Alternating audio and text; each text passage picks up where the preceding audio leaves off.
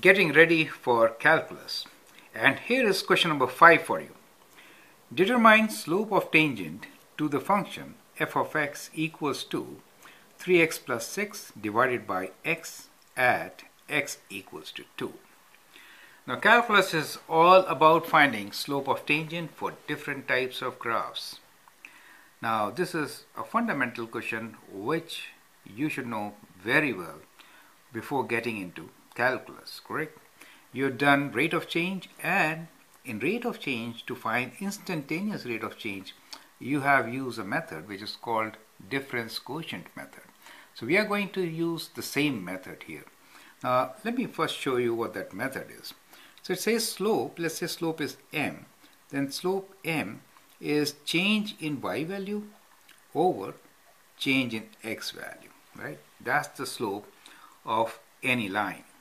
Now, when we have a tangent, then, and that too, and in this case, it is at x equals to 2, then change in y and change in x are referring to a point which is very close to the point at x equals to 2. Now, we are given the x value, but we are not given the y value. So, in such cases, we should also find what y value is. Y value will be f of 2, okay? So let's write down here, f of 2 is equals to, x is 2, so 3 times 2 is 6. Let me write first 3 times 2 plus 6 over x is 2, so it is 2, correct? So 3 times 2 is 6, 6 plus 6 is 12, 12 divided by 2 gives us 6, and therefore f of 2 is 6. Now, we are considering a point which is very close to x equals to 2, rather a point very close to the coordinate 2, 6, right? Because that's the y value.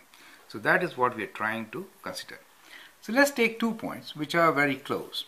So let's say the point P is the given point, which is 2, 6, and let the point Q be slightly away. We are saying 2 plus h away. So that's what we mean, slightly away. Now where h is very small, I say very, very small as compared to 1, h could be approaching 0 kind of, right? It's very, very small. So that point is very close to 2, right? So at that point, what is the y value?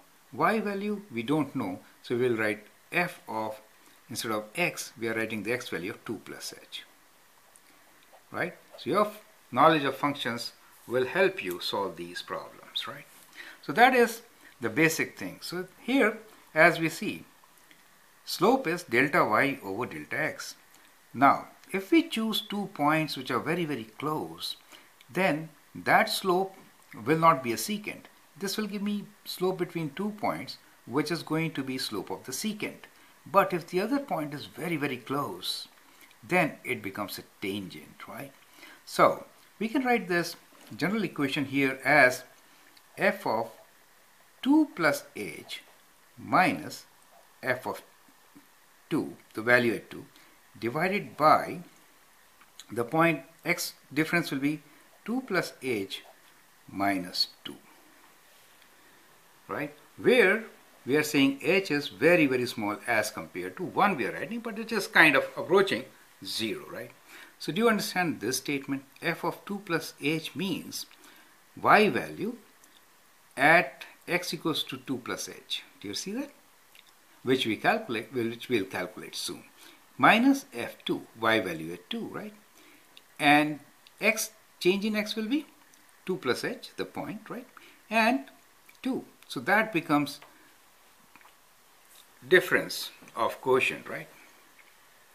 This is what we are calling difference of quotient, and that gives you slope of tangent at that point, right? Now let's see how to find f of 2 plus h.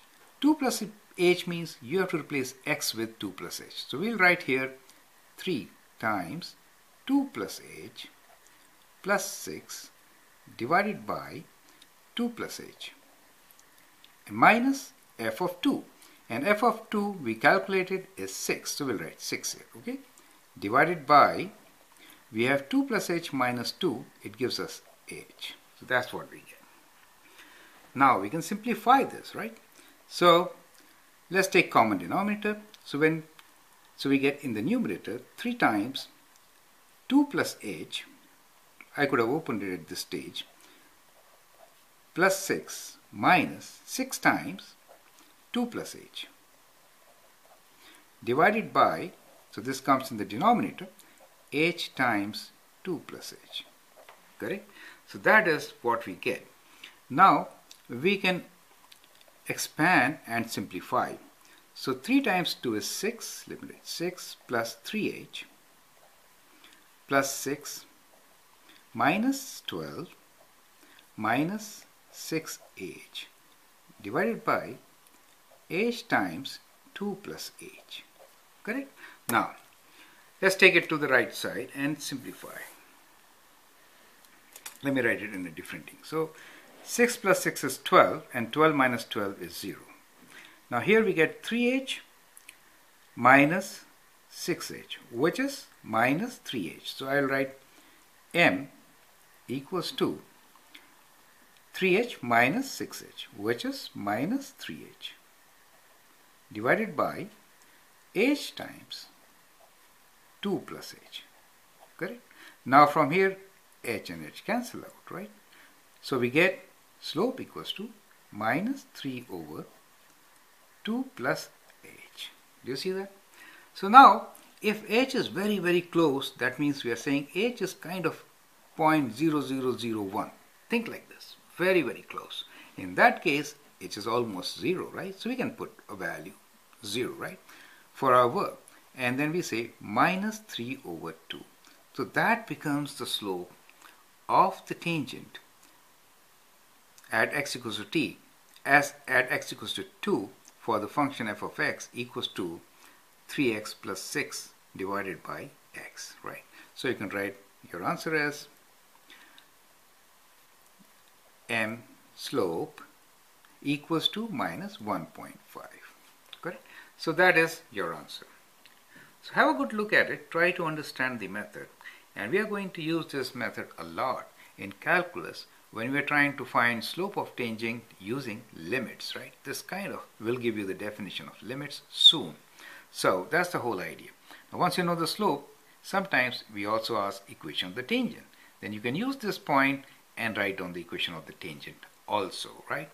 So I hope this helps you, and go through it very nicely and clearly. If you need more practice problems, then I'll suggest look into instantaneous rate of change problems, which we have already solved in a playlist on polynomials and rate of change. Okay, thank you and all the best.